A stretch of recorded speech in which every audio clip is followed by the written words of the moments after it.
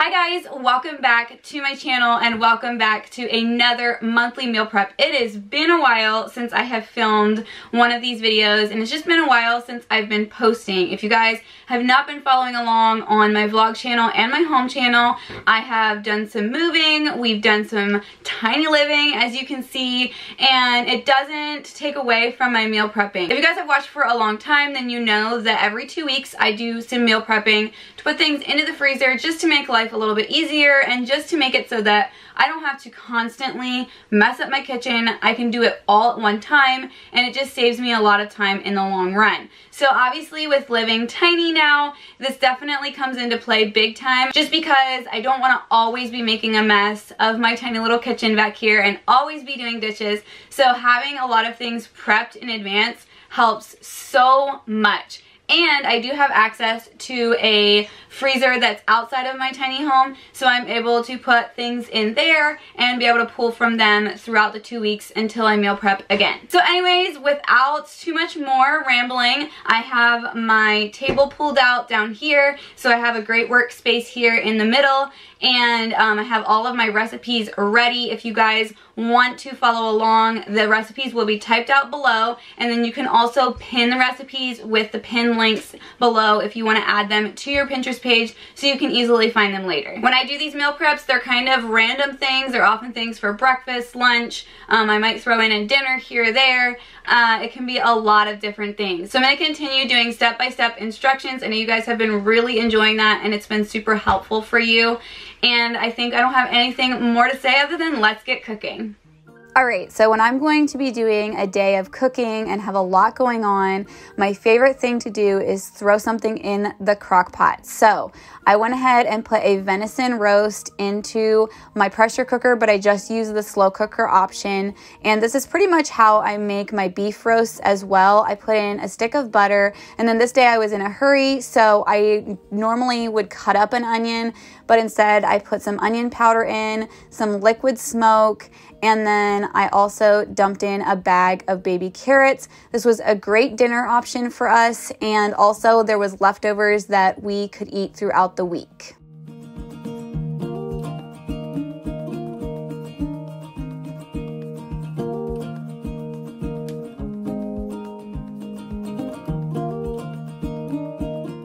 The next recipe that I prepped was my healthy chicken nuggets. I've made these so many times, and I know a lot of you have started making them as well, and I wanted to make a lot this day. This could maybe be the biggest batch I've ever made. I used 6 chicken breasts, which is so many nuggets, and this is supposed to be kind of like a dupe for Chick-fil-A's chicken nuggets. They're super delicious, and because they're so healthy, I actually eat them myself, so they're an easy lunch option to pull out of the freezer. I get questions on how to reheat them. Sometimes I put them in the microwave, sometimes the oven, sometimes the air fryer. It's really however you want them to be. And then the next thing that you're going to do is actually pour on some pickle juice. And I get questions about what type of pickle juice I like to use. I personally like to use dill, but you can use whatever you want to use. And then one other little note about these is do make sure that you cut them up to be around the same size so that they bake up at the same time and they all get finished and cooked through at the same time.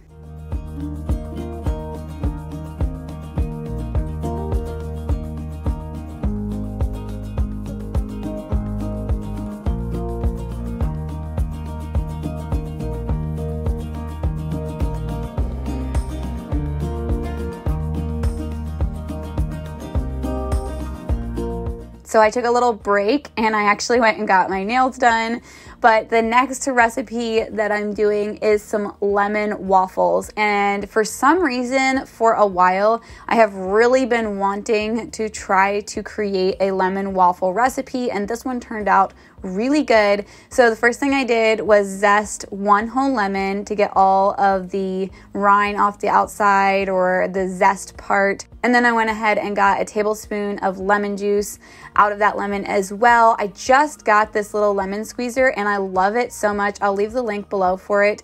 It actually shows you on the side how much juice you have, which is great when you're doing a recipe like this.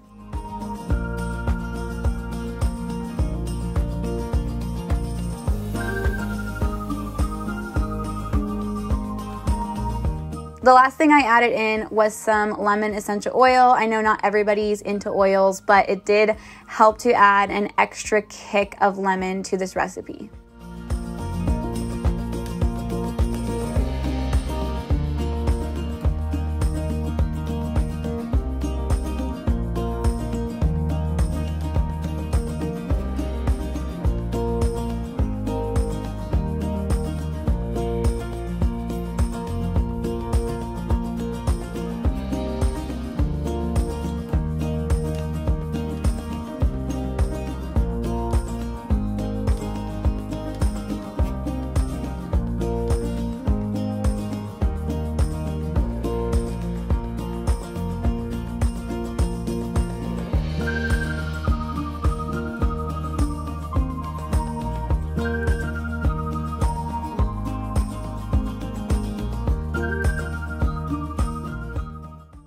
The last thing that I add into this recipe is some blended up oatmeal to kind of make an oat flour. So all you have to do is take your oatmeal, throw it in your blender and or food processor, anything that'll get it nice and fine like a flour, and that'll work out perfect to give you a little bit of a smoother consistency to your waffles.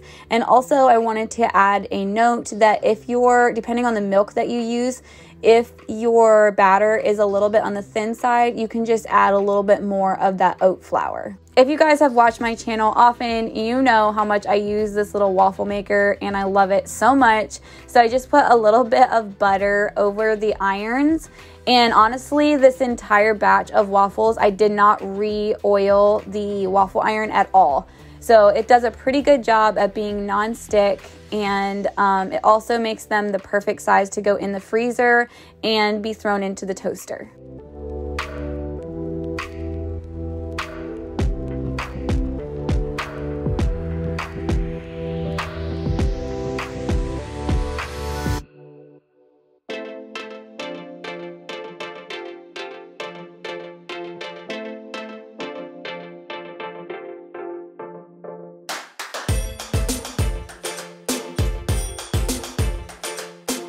The next thing that I prepped up for the freezer was some breakfast bowls, and I've made these before, and I know you guys have asked if the eggs hold up well. I personally think they do. I pull them right out of the freezer and put them right into the microwave so that they're warmed up, and I have never had a problem with the eggs being really oddly textured.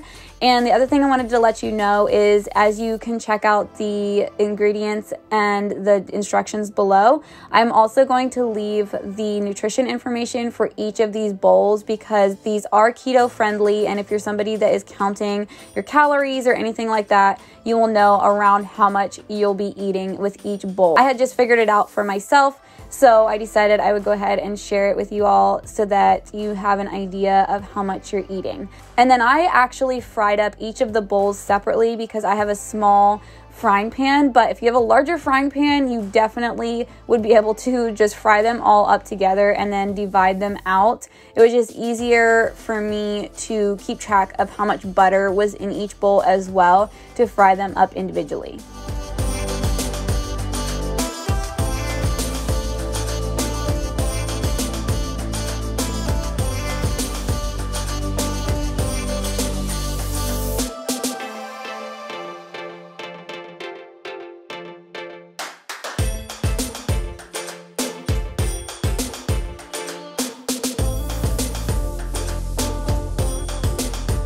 I picked up these soup and salad containers. They hold about 2 cups. I know that Target carries these as well. They're great because you can take them straight from the freezer and put them into the microwave.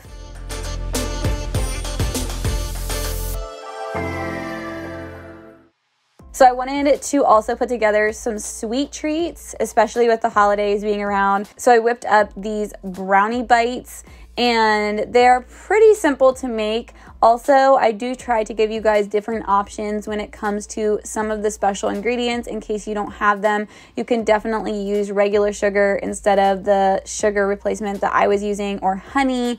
It's very easy to swap those things out.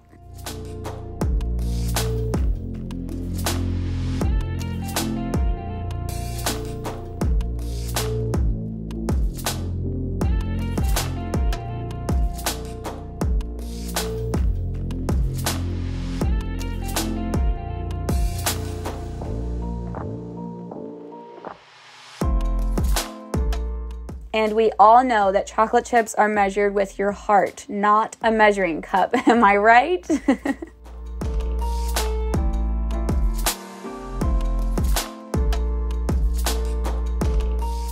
Next, I went ahead and put the brownie batter into this mini muffin silicone pan, and they baked up really well in this. I love using silicone when it comes to muffin tins. They're just so much easier to clean.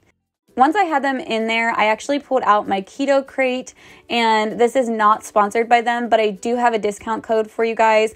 But I love this. This is one of the few subscriptions that I get in the mail. And if you are somebody that's diabetic or even gluten-free, this would be awesome. You don't have to just be keto. And they're really good at sending both sweet and salty things. I love this. It's great for on the go, in the car, adding to recipes. As you can see, they actually sent a brownie mix in this month's box. Just so many great options to either cook with or just quick snacks for on the go.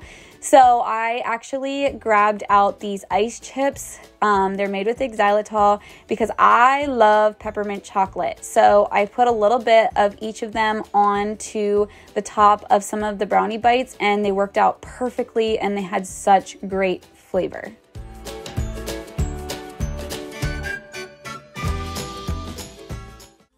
So now we're back to the nuggets. So you want to let them marinate in the pickle juice for at least a day or like a few hours. I've done it in a few hours before. The longer you leave them in there, obviously the stronger of a vinegar marinade they're gonna have, which I think is delicious on chicken. And then you're gonna whisk up some eggs, and I'm not giving you exact measurements on this stuff because it depends on how many chicken breasts you're doing, but you get the general idea. And then you also want to put together some almond flour, some salt, and some paprika. You can also use breadcrumbs for this. So if you're someone that's not gluten-free or worried about it being keto-friendly or anything like that, you can definitely use regular breadcrumbs from the store. So you want to give them their egg baths first, and then you go ahead and put them into the breadcrumbs or the almond flour and put them on the pan.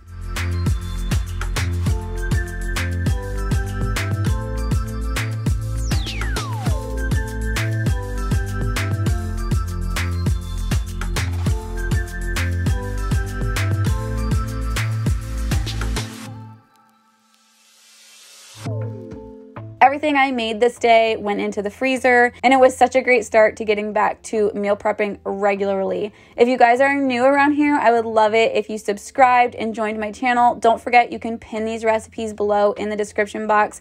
Leave me a comment. I love reading your comments and responding to the ones I can, and I will see you guys in my next video.